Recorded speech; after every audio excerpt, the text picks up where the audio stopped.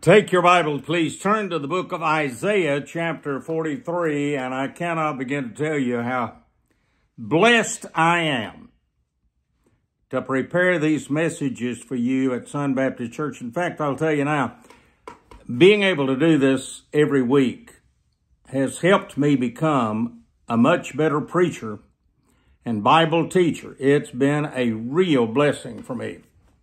And I can't wait in a few weeks when Marilyn and I are back there. And we will spend a few more days this time because last time, as you know, her brother, who is very, very ill, was right at death's door. He rallied after we got there, but we left early to be by his bedside. And I do appreciate, Marilyn appreciates all your prayers on his behalf. Now, in Isaiah chapter 43, I'm just going to give you a thumbnail sort of sketch.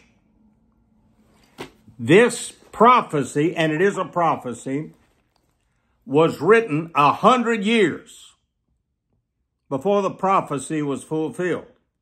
And this is the prophecy. God tells Isaiah in Isaiah chapter 43, Israel has sinned against me, and they've rebelled. They have rebelled. I have no choice but to punish them because I love them. And remember, in the New Testament, in Hebrews, the Bible tells us that God chastises those whom he loves.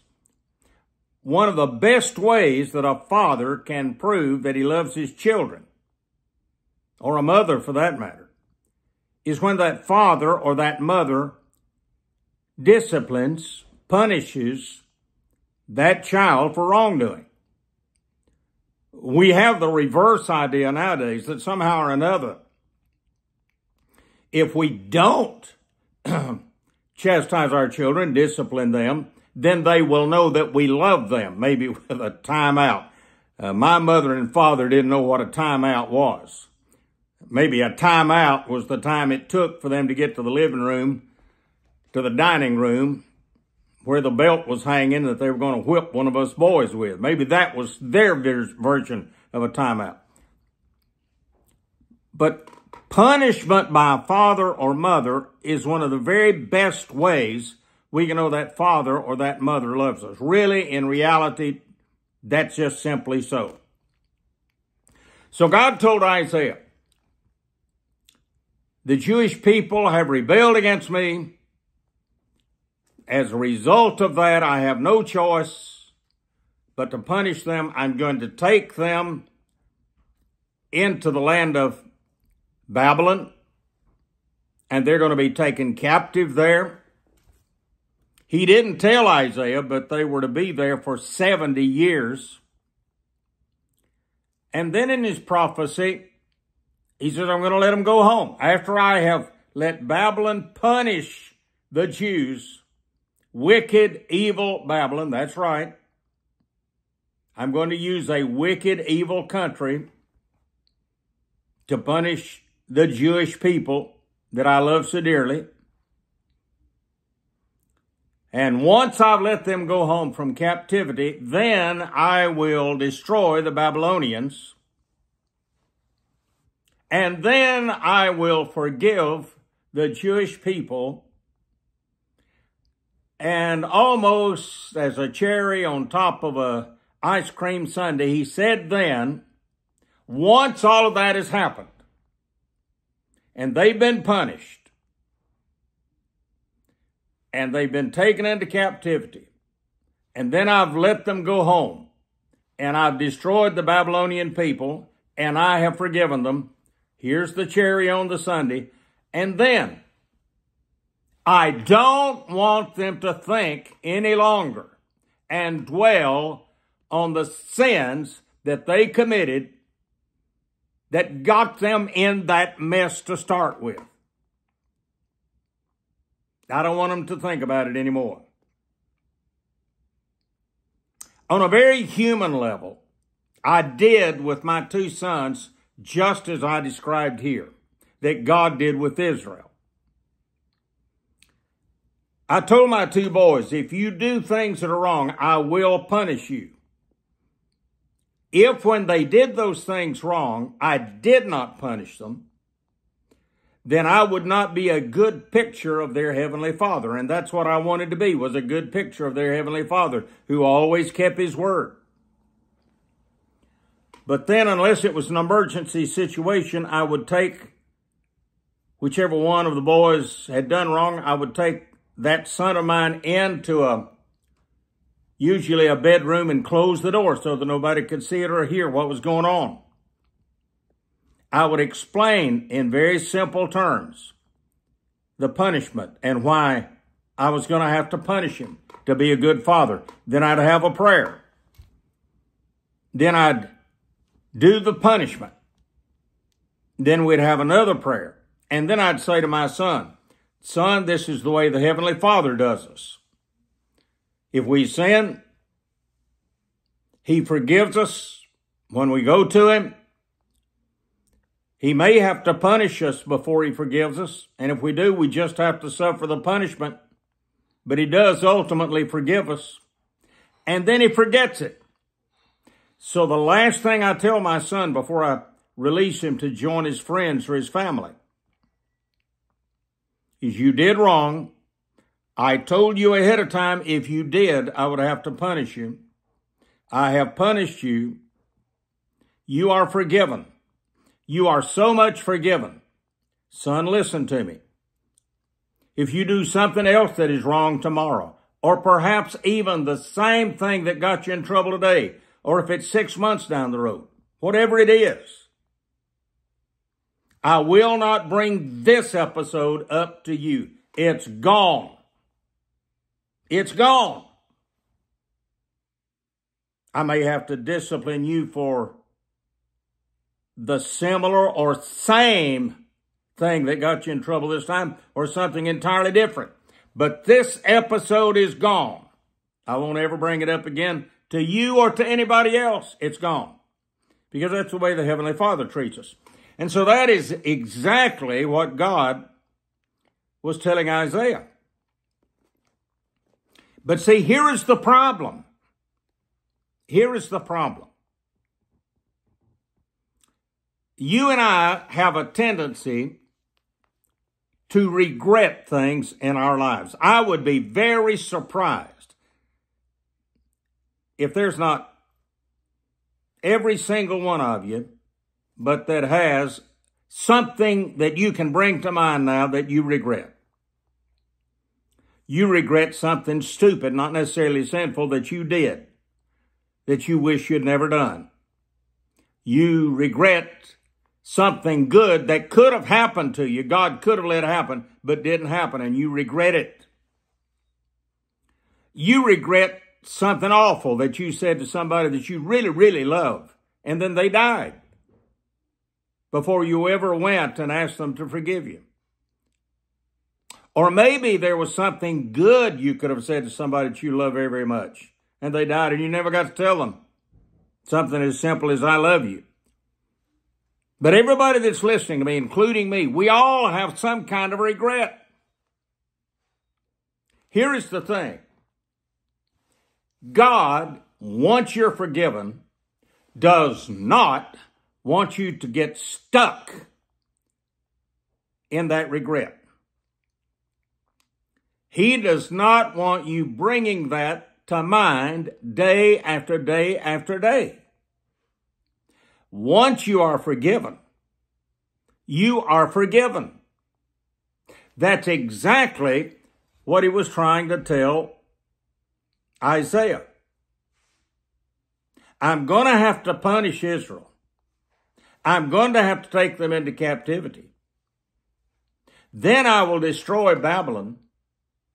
I will, by that time, have let Israel return home. The punishment will be over. I will have extended the grace of forgiveness. And then I don't want them to think about it anymore. The reasons they got into trouble to start with. The rebellion that they exercised against me. I don't want them to think about why they were punished. Now, I want you to notice something. This makes life have a little bit more sense to it. He told Isaiah, I will use Babylon, and then when I release the Jews to go home and the punishment's over, I will destroy Babylon. Now think about that for a minute. What is God going to do in your life? He may use the very thing that hurts you the most about some stupid mistake you made. I heard somebody the other day say, I made such a stupid, idiotic mistake, a financial miscalculation. It got me into deep, deep, deep financial trouble. And I keep beating myself over the head. And I regret it. But then they went to God because it was actually because of a rebellion against God that caused them to make that stupid error. So what was God doing? God was using a financial situation that really, really, really hurt that person until they repented and came back to Him.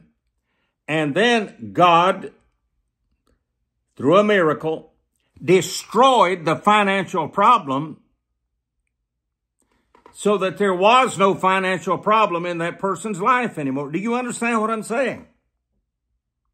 He let a problem be to that individual what Babylon was to Israel.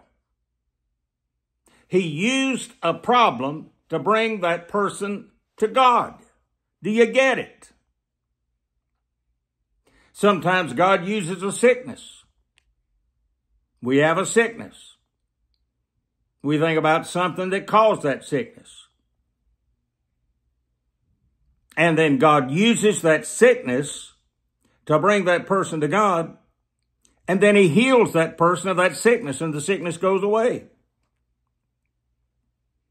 I had a woman a few years ago say, I am such an idiot. I became a chain smoker when I was a teenager. And now I'm paying for it. I've got all sorts of health problems.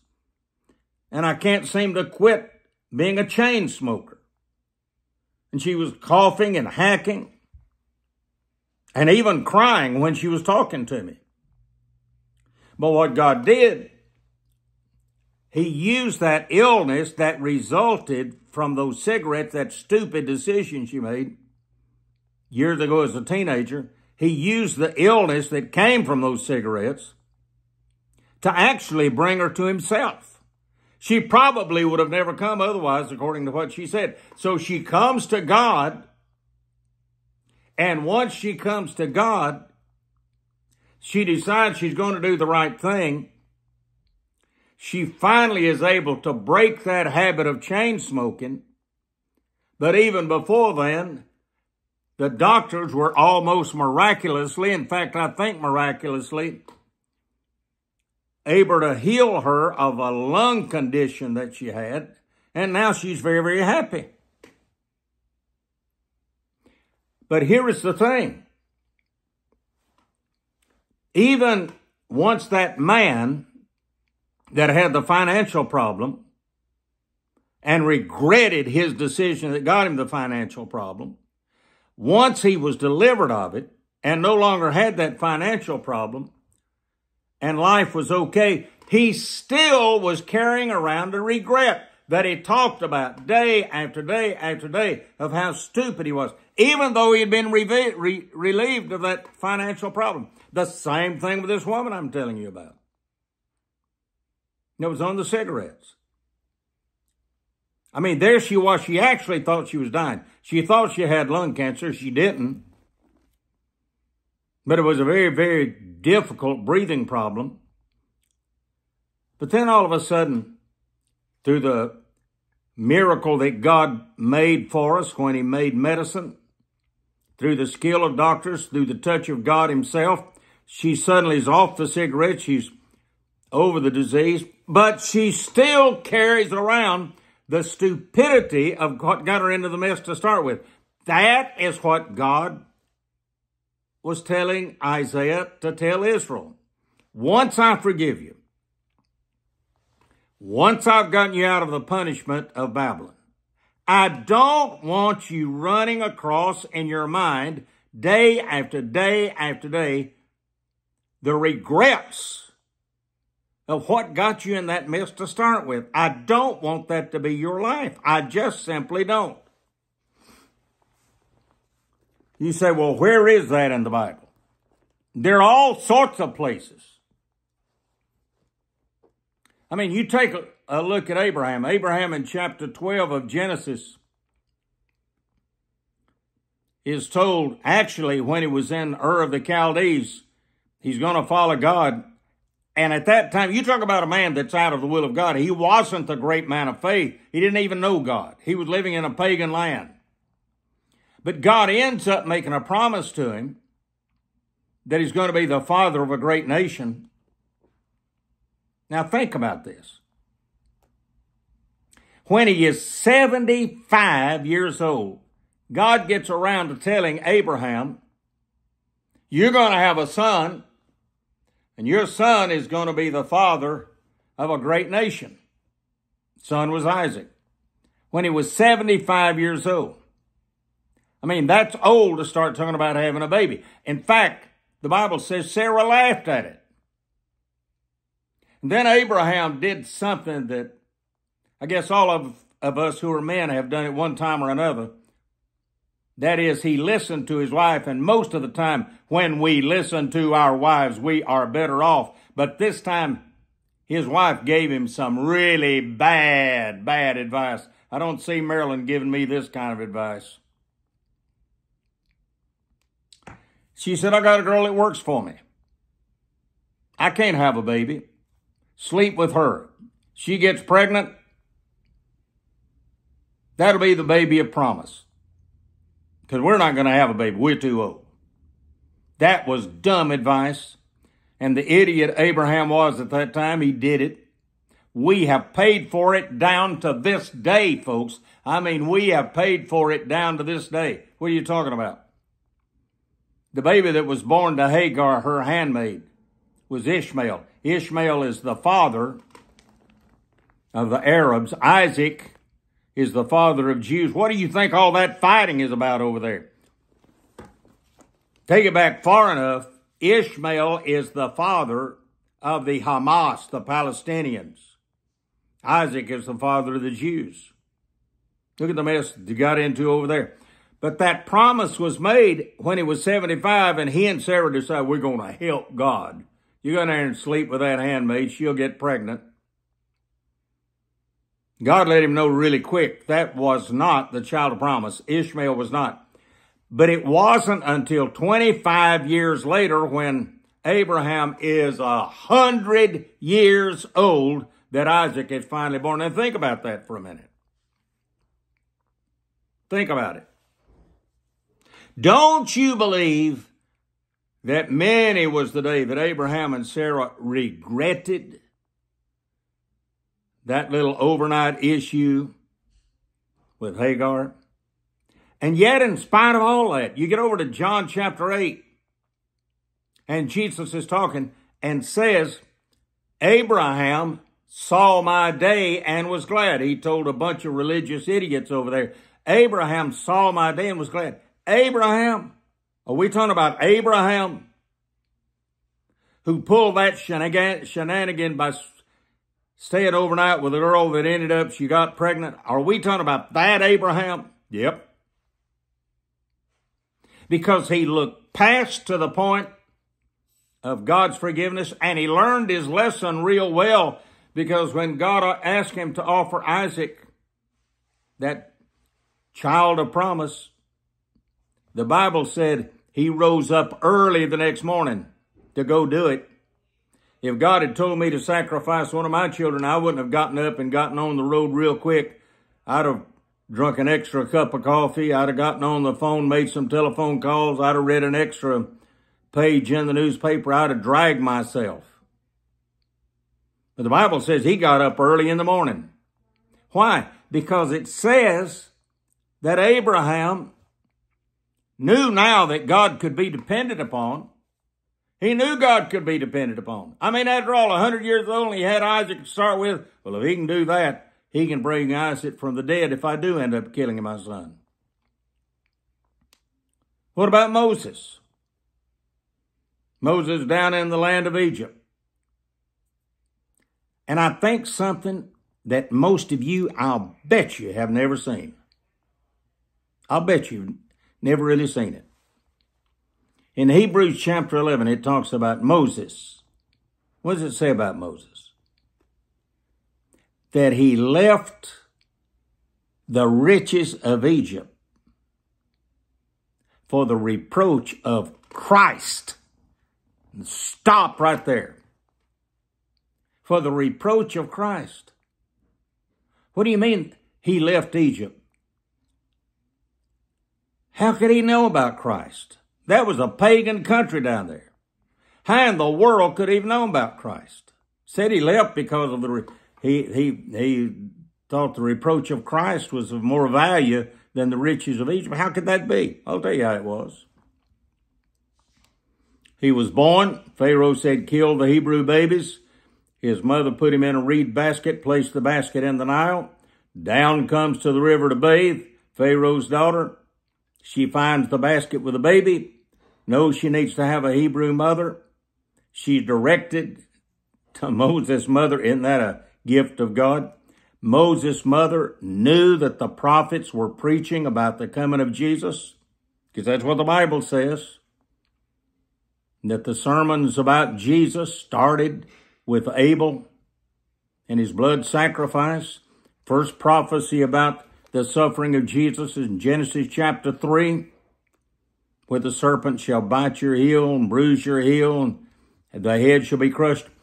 And his mother, when he was a boy, told him about Jesus. I think that's where it came from. And look what Moses did. He went out and became a great man of God. Did he suffer? Yeah, he suffered. Boy, did he ever suffer trying to lead people out of the land of Egypt who didn't even know whether they wanted to be led or not. Don't you know there were times he was frustrated? You look in the Bible and find it. All through the story of the exodus of the Jews out of the land of Egypt into the promised land. Over and over again. Moses must have looked back and said, God, why am I the one that you chose to lead them out? I don't like any of this. These people are stiff-necked. They don't like what I'm doing. They don't have confidence in me. They don't even want to follow me. They want to be back in Egypt as slaves. They'd rather be slaves in Egypt as to suffer. I don't like any of this, God. So you see, it's not only Isaiah dealing with the Jews going into captivity at Babylon and then being released, but it's also a story about you and about me. It's a story about us. That when we make a stupid decision, and at those times, God has to correct us or punish us. And then he forgives us. And then he says, I don't want you to think about it anymore. Where is that in the Bible? Look at Isaiah chapter 43 and verse 18. Remember ye not the former things. Once it's all over, that's what he's talking about. Once I've got you back to Israel, remember ye not the former things. Neither consider the things of old. Behold, I will do a new thing. Now it shall bring forth. Shall ye not know it? I will even make a way in the wilderness and rivers in the desert. And look at verse 25, a great verse. I, even I, am he that blotteth out thy transgressions for mine own sake, and will not remember thy sins. I'm going to blot out your transgressions. That stupidity, that thing that you keep saying, what if? Those times that you made a bum error in judgment. God said, I'm going to wipe it all out. So what should you do? If God's already done his part. Now I'm talking to people that have got some regrets in your life. So now what should you do? 3 things, and I'm going to be quick about it. Number 1, the first thing, you're going to have to forget it. You're going to have to forget it. Now let me explain what I mean when I say forget it. God said, I'll remember it no more. In another place, he says, I'll forget it. Now, God is God. God is omniscient. God is not going to forget as we think forget. That is, erase it from his memory. He ain't going to do that. And that's not what the word means in the Greek anyway. When the Bible says to forget, now listen to me. In the Greek, it literally means don't give it weight or don't give it value. So you think about a bum decision. May have been a sinful decision. May not have been a sinful decision. But it's a decision that God had to intercede and cause some pain to get you out of that problem. Forget means at some point you've got to understand, while it had an impact on your life back then, it is not having an impact on your life right now. Have you got that? Do you understand that? Do you understand it? You need to look at yourself and say, that thing that keeps me awake at night, that too many times I think about, something I did that was stupid, something really bad. The only bad thing it's doing right now is keeping me awake at night and keeping me upset. It really has no value. It has no weight. It's actually not causing a problem now. Do you understand that? Because you need to understand something. Once God has forgiven you of that thing, especially if he's had to punish you, and the punishment is over, and he's forgiven you. If God has forgiven you, for heaven's sakes, there's no need in bringing it back to your mind. Let it go. Just let it go. Number 2, not only forget, don't dwell on it. Don't dwell on it. Now, let me tell you what people do, and some of you are guilty of doing that if you're not careful. Well, Brother Harold, I know God has forgiven me, but I can't forgive myself. You know what you're doing when you do that? You're putting yourself in a position higher than God. Now think about it a minute. You're putting yourself in a position higher than God. For God to forgive you, he had to slog through terrible situations in the Old Testament, fight battles, live in constant conflict with the people of Israel, his prophets and the kings, finally gets to the New Testament and has to give his own son at a cross to die and shed his blood to forgive you just one sin, not counting all of them. But here you are, having all that great history of how much God loves you and how much he had to go through and how much Jesus had to go through to forgive you. And you have the audacity to say, well, I know he forgave me, as though it's nothing. But in your mind, your sin is so big that even though God did all of that to forgive you, you can't forgive yourself. You need to understand something. You're not more important than God. He said, I'll separate your sin as far as it is from the east to the west. He didn't say north to south. If it had said that, you go north on a globe till you get to the North Pole, and then you're going south. Get to the south on a globe, now you're going north. That's not true at the equator. You go east, you never go west. You go west, you never go east. That's how far God has separated your sins, your mistakes, your stupidity from you. When you're going to grow up and quit dwelling on it. So not only forget it, not only quit dwelling on it, look again at what verse 19 says of Isaiah 43. Behold, I will do a new thing. Let me tell you, listen, this is the most important thing I'm going to say today. If you keep looking backwards at your regrets and the what-ifs of your life, it's a good possibility you're going to miss the new things that God wants to do in your life. You get so busy looking backward, you'll never see the plan that he has for you. Want a good example of that? Lot's wife. God only had one condition for their freedom from the judgment of God as they left Sodom and Gomorrah that God was about to destroy. He said, don't look back. But she did, turned into a pillar of salt. She looked back. I think the reason she looked back is she could remember the good times they had there. But don't look back. She could remember the times when they were financially profitable. Don't look back.